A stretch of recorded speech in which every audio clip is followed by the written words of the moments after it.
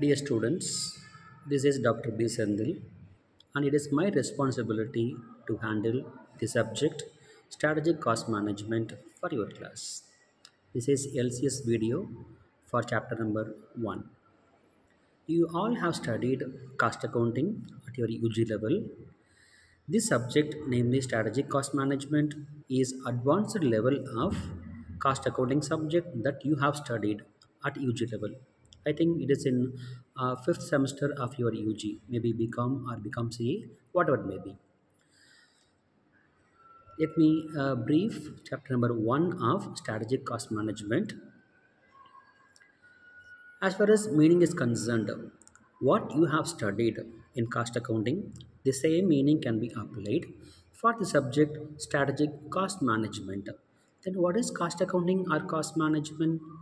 Process of identifying, classifying, recording, summarizing and reporting of cost data for various purposes.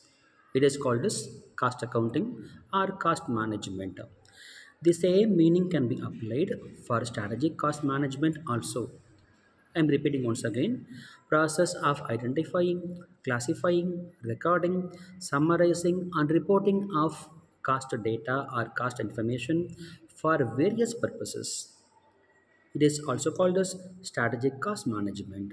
Then what is the basic difference between normal cost accounting as well as strategic cost management or cost accounting if you ask? Actually, if you look at this slide, the third point is differences between SEM and traditional cost management. I'm talking about the same at this stage, right? What is traditional cost management or normal cost management? It focuses on short term goals of a business organization that can be achieved within a year or less than 1 year. What about strategic cost management? It focuses on long term objectives of a business organization where the organization can gain competitive advantages when compared with its own competitors. In this manner, strategic cost management differs from traditional cost management or normal cost management concept. For this introduction, let me brief the other topics of chapter number 1. The second one, need for SCM, need for strategic cost management. Various needs, various purposes for which SCM concept is required on the part of a manufacturing concern or a concern which is offering a particular type of service. I am focusing on main purposes for which we are in need of SCM concept. First one, for enhanced efficiency. What is efficiency?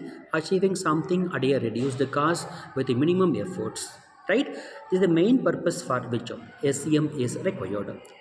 Other purposes are to reduce cost, maybe cost of production or cost of rendering services, whatever it may be.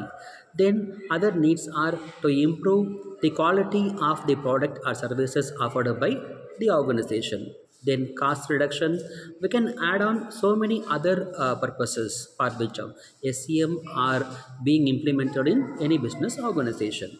I mentioned about the basic difference between SCM and TCM already. The next component is value chain analysis. What is value chain? It is a process in which value of a product or service is being added up in each and every stage of the manufacturing or each and every step in which we are offering a service. For example, I am procuring raw material from the supplier. I have to convert the same into finished goods. I have to pack it.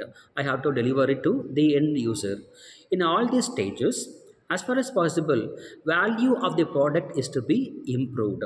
It is called as value chain analysis. It is a concept where we can identify the areas in which we can give importance for improving the value of the product as well as where we can reduce various cost elements.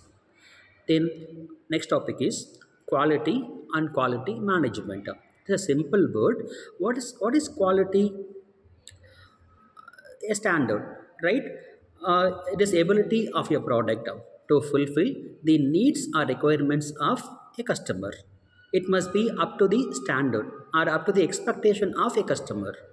In such a way, what is quality management if you ask? Process of managing the quality of your product at a reduced cost. This topic is closely connected with the next one, cost of quality. We all know very well that whenever we are focusing on quality of a product or quality of a service, we have to spend more. Is it possible for us to improve quality without spending more? It is possible only in the long run. It is not possible in the short run. Obviously, we have to spend more. For example, I can give an example. We have to install new technology, maybe from our country or from abroad or whatever it may be. So we have to install a new technology for enhancing the quality of our product, for which we have to spend more, obviously, right. So during initial stage we have to spend more, but in the long run we can have control over various cost elements because it is like fixed cost, right. So once it is incurred with the same cost, we can improve our profitability as well as productivity continuously. So different types of cost are there, which are involved in this concept, namely cost of quality, that can be discussed in the class. Then a lean system, it is closely connected with a strategic cost management concept where we can improve the profitability, productivity, we can reduce cost and so on.